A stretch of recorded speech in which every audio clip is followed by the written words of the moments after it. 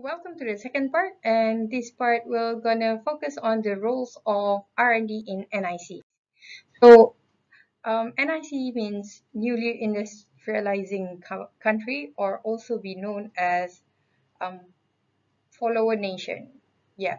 So R&D is not a homogeneous, well-specified term, as what we have learned earlier, because R&D actually covers a wide range of activities which involve a large of number of interrelated capabilities. These capabilities need to be appreciated, needs to be developed, integrated into firms if they are succeed through innovation. So R&D is actually what R&D is actually is dependent on where is the activity being done. For example, if R&D in India is different than R&D in USA, and also when is the R&D activities is done. If it's in Korea during the 70s, it's different than what's happening of R&D in Korea during 90s, and also the type. I mean, the company who did the R&D, and also why, because R&D as a business or for technical change. So earlier in the lecture, we actually learned that there is a simple understanding of what R&D is. R&D is, but in newly industrializing countries, R&D has different role. So I'm going to go through all these roles. First is R&D as indigenization, B, R&D as learning from other firms, C, R&D as improving existing products, D, R&D as the business, E, R&D as the research, F, R&D as coordinator or integrator of knowledge. So we're going to go through one by one. Firstly, R&D as indigenization. So almost all NICs went through an import substitution phase to export promotion phase. The East Asian countries like Japan and Korea moved to export promotion much earlier than Latin America, Africa, or India. So what happened in the indigenization R&D? So basically, the content they basically substituting imported materials and component by producing them locally. So in the content of R&D industry, you need materials and components, and most of them are unavailable locally. So therefore, for indigenization, the content of R&D in the industry become the development of local materials and components to substitute the items that were unavailable, and also and also and and also the development of local manufacturing process. So the objective of this R&D is not to make a product, but is actually to make a product almost entire locally. Um, It also aimed to indigenize the next product, not to improve the existing one or manufacturing better, but to make it locally again. An example of R&D as indigenization is the case of hydraulic excavators in 1980s. So this is hydraulic excavators. Korean firms like Hyundai, Samsung, and Daewoo, Hyundai or Hyundai, I don't know. So you can see that excavator has a Samsung brand on it. When they first involved or venture in this R&D, they started out as a licensees from France and Japan. So they made an agreement basically from companies from France or Japan. Um, so they made an agreement to get a license to produce these hydraulic excavators. But by 1983, Samsung sold 633 hydraulic excavators, approaching. So this number is actually similar to the size of the smallest among the 20 largest global producers. So basically, their production is similar to the global producers. So although Samsung declare that R&D is a non-profit area, indicating that the relative unimportance of R&D for profit making at that time, Samsung nonetheless nursed ambitions to development its own design capability.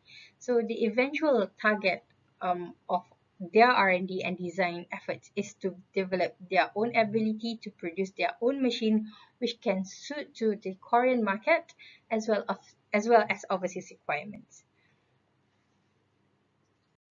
Um, Apart from that, a supplementary Korean trade policy also helps this R&D activity as to expose domestic production to the international competition and force them to develop their own design, decrease their cost to international level, improve the quality of the products, and to penetrate export markets.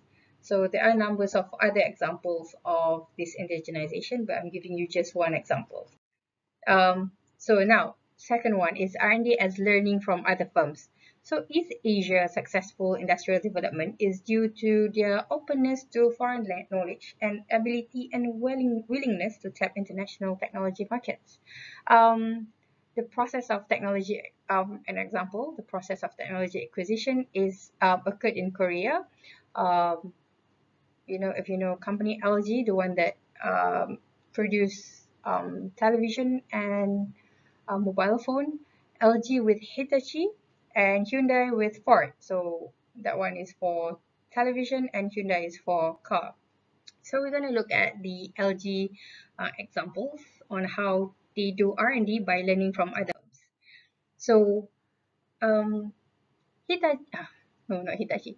LG had a licensing agreement with Hitachi, Japan. So Japan actually started this R&D much more earlier than Korea. So that's why they are more advanced.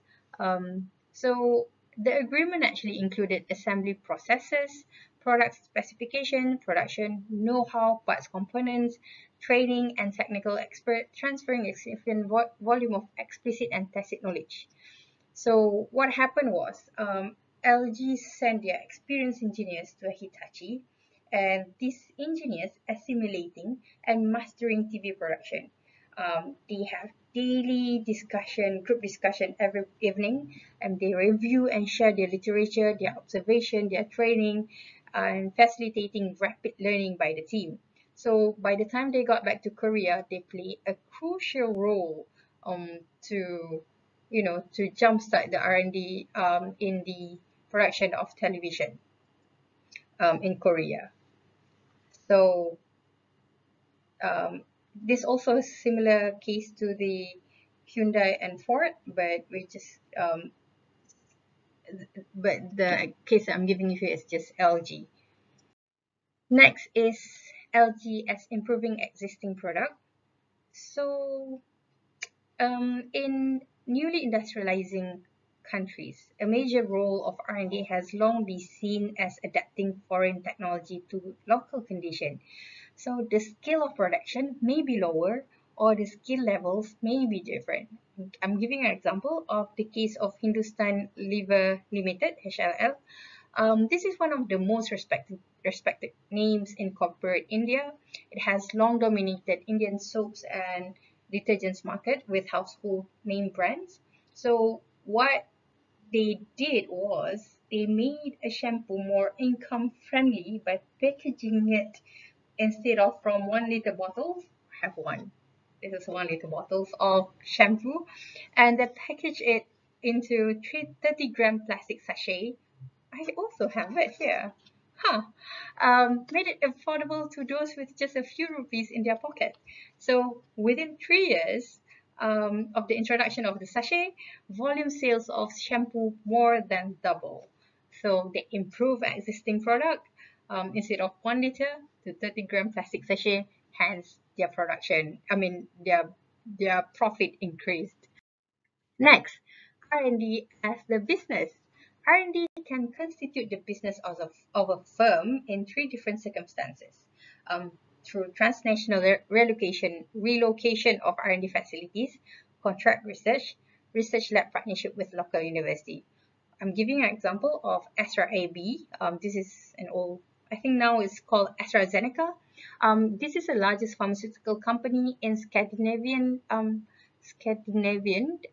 where they established their research center in India. So why they do this is so that they can use the local skills and expert, and also to address the shortages of R&D personnel in the field of biotechnology in Sweden.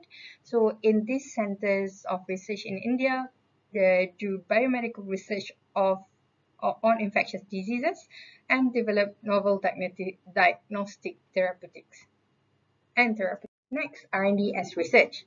So in technology leaders, like country like US or the European country, research means expand the base of knowledge on which existing industries depend and generates new knowledge that leads to the new technologies and the birth of new industries. Whereas in the technology followers, like the newly industrializing countries, for example, India, Malaysia, Korea, the role of research is even more limited. By definition, these technology followers are not really advancing frontiers in science-based industry. Also, they are not innovate. They are not really innovating new technical paradigms in the province of the technology followers, but they do research, which is quite limited due to various factors such as the cost. Um, for example, the R&D spending of the 20th largest international pharmaceutical firm exceeded the combined spending of the 20 largest Indian firms by a factor of 7.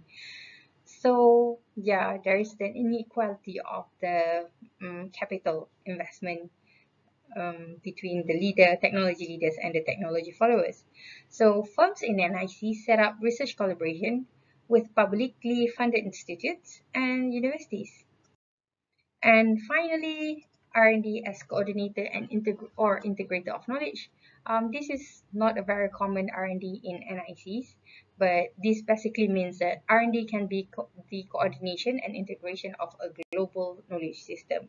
The key role is to coordinate research done outside the firm and connect them up with in-house effort. So that's all for this section. Part. I'll see you in the next part.